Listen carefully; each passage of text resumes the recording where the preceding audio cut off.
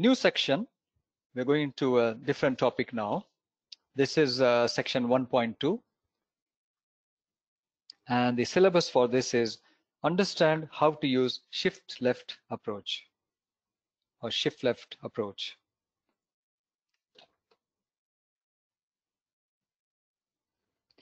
What is shift left? It's a relatively new concept. If you look at the English words here, shifting towards the left side. And left side means it could be the customer, or it could be moving closer to the source, as it says below. Shift left involves moving work closer to its source, for example.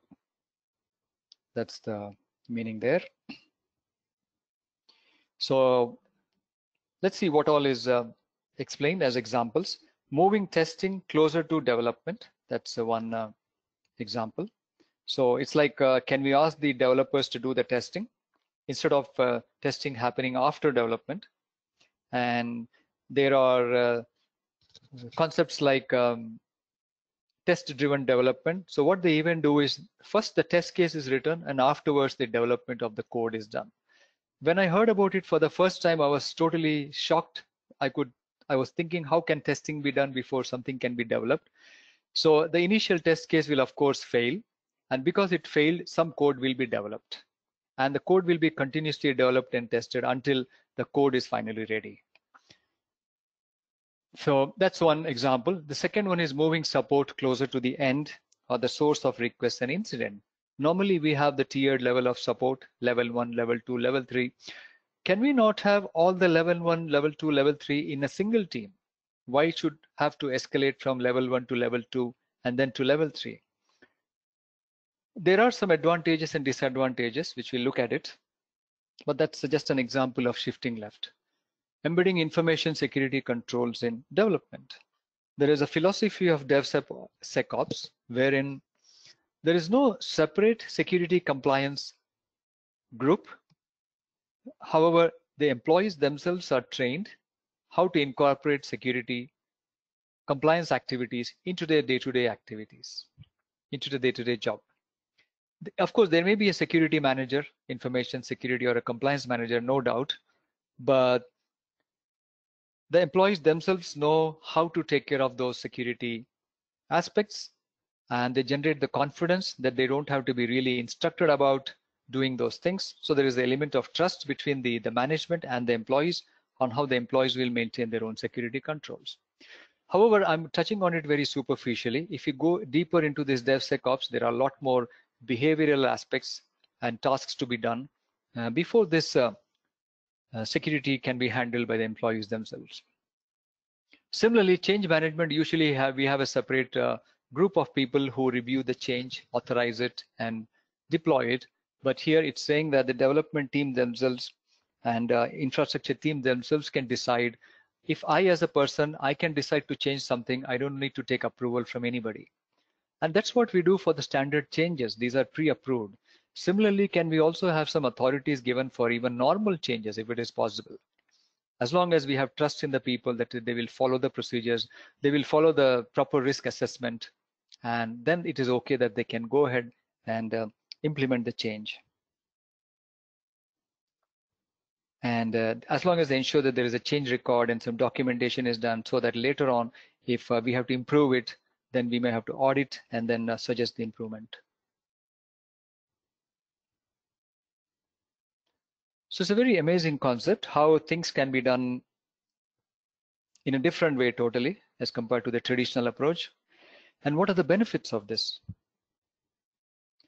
Faster resolution times. Think about this. If incident ticket is not escalated from one group to another, whereas it is done by one team in the beginning itself, where we have different people with less skills, people with more skills. If it's a simple incident, then the people with the less skills can take it up. If it's a more complex incident, it can be directly assigned to the more experienced people in that group. Also, we can mix up people from different technology areas like database and information security and so on, rather than circulating the incident among different groups. All of them can come together and start investigating on it and then take the ownership eventually. One of the groups can take ownership. Reduced number of interruptions, therefore increase in delivery of complete projects. What this means is it is an indirect benefit. So when we are moving things more towards the left side, maybe towards the source or towards the customer, then there is less chance of being disturbed. For example, a user may download a file themselves. A user may fix an error themselves through self-help tools, and therefore they're not going to interrupt the service desk staff or a tech support staff. So that's why reduced number of interruptions and faster delivery or better delivery of projects. Lower cost per incident and request. Now this one is interesting because on one hand, when we bring up more experienced people to tackle something immediately, it can increase the cost because we are bringing them much earlier from their current job. So it has to be done carefully. We have to do a proper cost benefit analysis in terms of, let's say we have a level 1 team with 10 people. We have a level 2 with, let's say 5 people, and level 3 with another 5 people. How much of them should we bring up into the consolidated team? So only when we do the proper analysis, we need to balance the utilization of skills as compared to the requests they are handling. We need to balance the team composition versus the initial budget and the revised budget with the revised mix of people. So some of these things should be properly estimated, and only then we can conclude that it will be a lower cost per incident and request. Otherwise, just by randomly bringing too much experienced people towards the left side, it can actually increase the cost of that operation. But in general, it's been found out that doing this, it may look odd or look less beneficial or more expensive, but it eventually turns out to be, in the longer run, or at least in the medium term, that this is cost saving. This is a benefit for the people, actually, a variety of tasks that team members can perform. Therefore, in a combined team, sometimes the testers know how to develop, the developers know how to test. The level 3 staff get to know more about how the level 1 front end with the customer. Similarly, the level 1 staff get to know more details about maybe the design and architecture because they are in communication with the level 3 staff. So those are the people benefits. So skills improve of everybody. The highly technical people might improve their communication skills, and the highly communicative people can improve their technical skills, just as an example.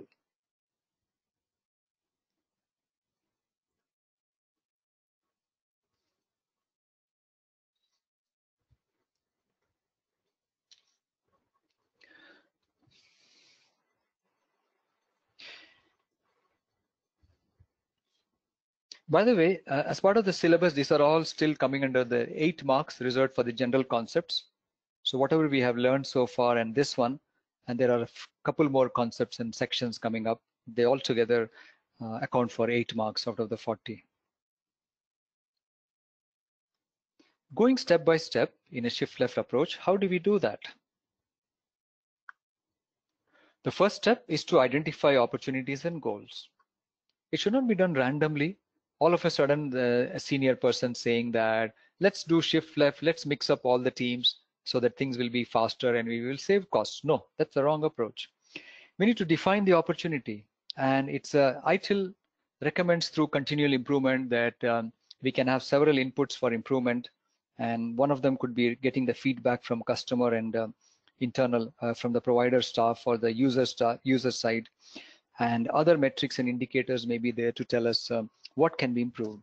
So as an example, if you look at incident resolution times, if they have been weak, then and there are some complaints from users that incidents are not being handled on time, and then maybe we can look at an opportunity to do shift left for incident management. That's how we can arrive at opportunity identification.